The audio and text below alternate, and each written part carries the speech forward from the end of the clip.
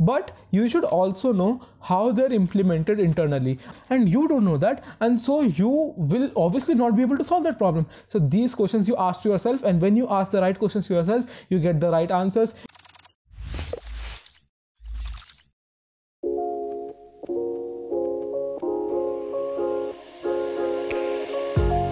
Hello everyone, and welcome back to the YouTube channel of Coding Ninjas.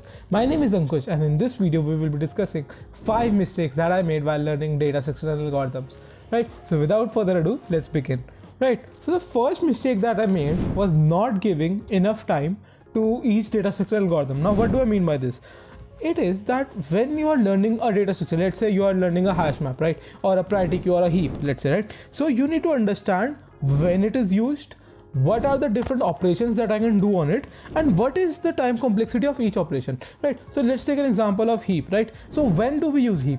We use heap when we want to query the maximum or minimum element repeatedly, right? We want to insert some elements or we want to remove some elements. That's when we use heap, right? So initially when I was learning, I was just, I don't know what I was doing, but I was skipping through a lot of things, right? Not giving enough time to each data structure as if I was in some hurry or something. So don't do that, right? So my thumb of rule is, like, for any given data structure, let's take heap only, right? So for any given data structure, practice at least 10 questions of that particular topic before moving to some next topic, and ideally out of those 10 questions, 3 can be easy, 5 should be medium, and at least 2 hard questions you should practice out of 10. You can scale this ratio according to your need, but I believe the starting point of 10 questions per topic or per data structure is a really good place to start, right? So that was the first mistake, that you should always give enough time to a data structure, right? So the second mistake is actually the complete opposite of the first mistake, but people still make that, right? I personally did not do it because I am lazy,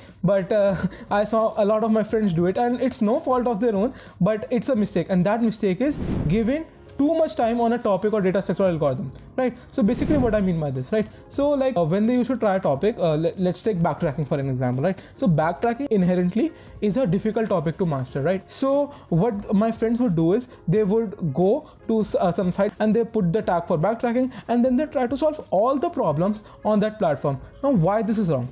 Because when you are learning data structural algorithms, you don't know what you don't know, right? So the problem might be a combination of backtracking paired with some data structure or paired with some dynamic programming, and you don't know that, and so you will obviously not be able to solve that problem. And because you are not able to solve that problem, you would feel disheartened, right? When you feel disheartened, like when you see no one is cheering for you, it's that time when you give up, right? Because you don't see progress, right? But that is not your fault, because dynamic programming or some other data structure, basically something like graphs, would come along the way, but at that point of time you don't know that graph theory is being used in this problem or dynamic programming is being used in this problem. So my advice would be, like as I said in the previous video, that try to do 10 problems, right, and then move on, right? We want a perfect balance between breadth and depth of knowledge, right? So therefore, let's on Code Studio, when you are learning some topic, put the tag and do 10 questions, but don't try to solve each and every problem. Like, so for example, on Code Studio you have 100 plus problems alone for binary tree, right? But you don't need to solve that 100 problems. You need to solve few problems so that your problem solving skills build, right? So the second mistake definitely to watch out is not giving too much time for a topic, right? Because we want to complete all of the basic data structure algorithms, right? So keep this in mind, that you are not overspending your time on a particular topic. So the third mistake that I made was relying too much on the library functions that I have. So I use C++, right? So there we have the STL library, and a lot of data structures are actually implemented in the library itself. So it's like just declaring that data structure, and you're off to the races. You can use that data structure, right? So while competitive coding or while solving interview problems on Code Studio, it is really, really helpful, and I actually recommend you learning the library functions. But you should also know how they're implemented internally, and the functions that they have, like for example, you have queues, right? So in queues you can either push, you can either pop, or you can get the size, or you can check if they're empty or not. So these are all the STL functions. Other languages like Java, they also have their own libraries, right? So one it's good to know these, but you should also know how they're internally implemented, and you should know what are the time complexity of the various functions that they provide, right? And that's very important, right? So I encountered a lot of interviews where these were asked to me, and like I knew from above, but when they pressed upon it that why it is the way it is, then I like sort of cracked. And that was the day that I made sure that I know all these time complexities and I know how they are actually implemented. So you know what, make sure that you know. And you know, in some cases also that the interview might ask you to write the pseudocode or even code for some data structure. So something like a stack or queue, they are very readily asked in an interview. Also hash map, many interviews might ask on like how collision is handled in a hash map, what are the various ways in which you can build your hash map. So you know what, you should actually know these. So you know what, just it's good to learn the library functions, but also know their inbuilt workings, their time complexities of various functions, and what are the different types, right? So let's say in C++ there are 3 types of hash maps, so you should know the difference between those hash maps as well, right? So yeah, so that was the third mistake, that don't rely too much on STL functions. Read out their internal theory, read out how they're implemented and the time complexities that they provide to you. So the fourth mistake that I made was doing random practice on random sites while learning, right? So what does that mean? Like what I used to do, I was very fascinated by various online judges, right? So I used to go on any random site and start practicing random problems.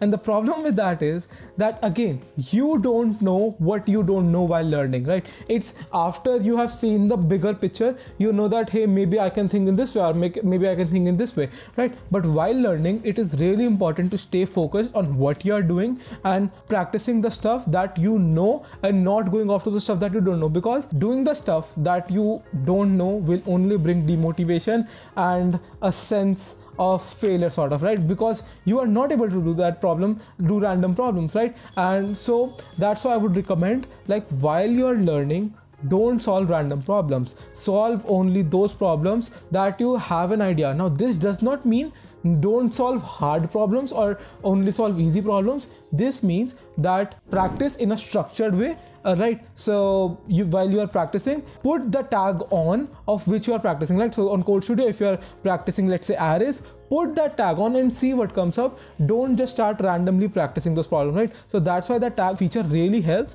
because that avoids us a lot of time wasted, I would say, right? Because when you're solving a problem that you can't solve because you don't have the prerequisite for it, you are only wasting your own time. You're wasting no one else's time, right? So you should not do random practice in any case when you are learning, right? So this was the fourth mistake, to avoid random practice while you are learning data structure and algorithms. So the fifth mistake is actually a mistake that people make after learning data structure and algorithms, but I should mention, like, it is a common mistake, right? And that mistake is not solving random problems, right? So now you would say to me, like, Ankush, you just said in the last section that we should not practice random problems, and yes, I said it and I still stand by it, but I said don't practice random problems while you are learning data structure algorithms. But once you are done with learning data structure algorithms, like, you know, arrays, hash map, heap, stack, queue, linked list, and graphs, right? And you know, various algorithms like linear search, binary search, and you know, a lot of algorithms, that is when you start practicing random problems, because solving random problems without seeing the tag actually helps you build logic. It actually helps you see on your own that when to use certain algorithm, right? Or it actually asks your brain to ask questions, right? Will sorting this array actually help me? Is this actually a string problem, or is this a breadth first search problem wrapped in a string problem, right? So these questions you ask to yourself, and when you ask the right questions to yourself, you get the right answers, which can only be built when you don't know the topic of the question that you're practicing, right? Because if you know that this question will use binary search, or this question is of dynamic programming, you will think in only one direction, and that will actually obstruct your mind to consider all possible ways. Because mind it, in an interview you are expected to explore the question. You are expected to ask questions that, hey, does this array have distinct integers? Does it have only integers between certain range? And that will only come when you solve random problems, right? So do practice random problems after you are finished learning data structure algorithms, right? So now you would ask, like,